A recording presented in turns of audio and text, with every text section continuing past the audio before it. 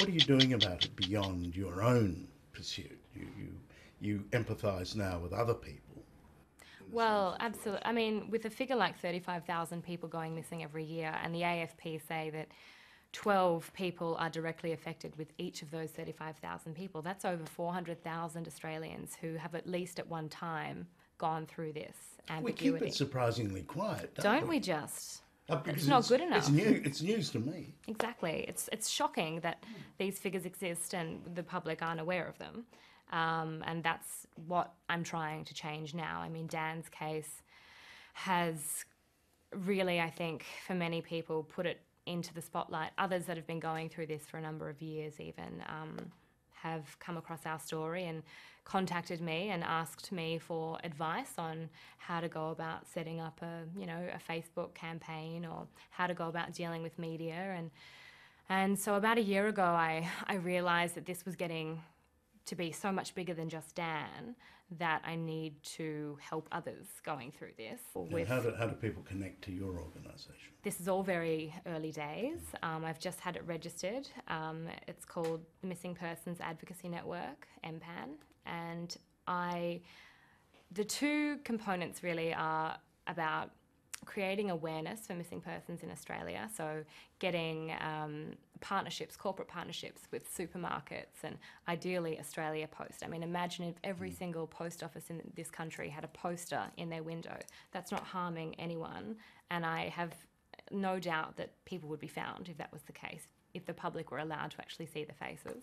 And then that's also a very strange policy, I think.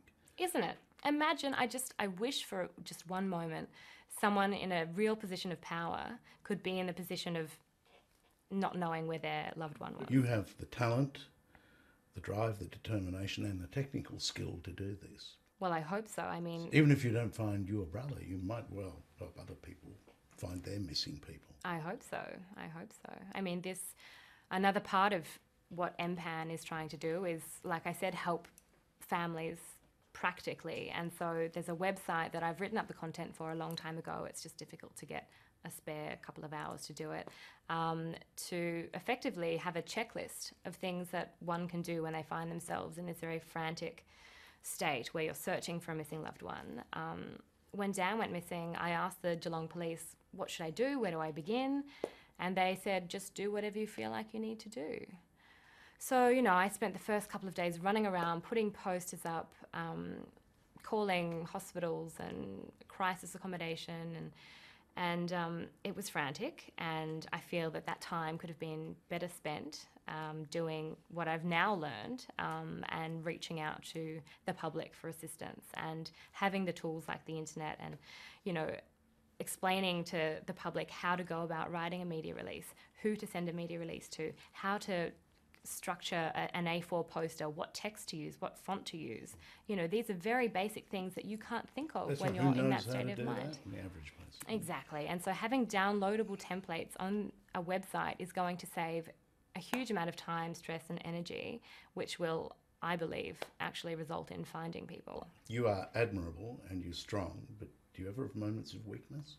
Absolutely, yeah. Every time I step back and think of Dan as a person and not just this campaign. And when I miss him... And photo albums must be just I don't limits. really... Yeah. Pictures that have been used for media. I don't see him as my little brother anymore. I see it like that's just work. It's my work now.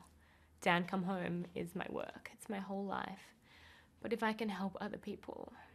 Well, that's right, because although this hurts, you know better than most you're not Robinson Crusoe. Yeah, all we can do is get it out there. And what I want MPAN to achieve is really enabling families of missing loved ones to implore the public, because that's what we need to rely on, people power. It's not going to be police doing patrols and just coincidentally passing someone that they recognise from an AFP missing persons poster from the 90s. It's going to be the public who are aware and have their finger on the pulse who go, that's that guy that I've seen a campaign for on Facebook. You know, that's that picture that I saw on Instagram the other day. And that's what the police really should have been doing this years ago. Well, good on you, because you're not letting events take control here. You're You can't. taking control. And one day you'll find him. Yeah, can't wait.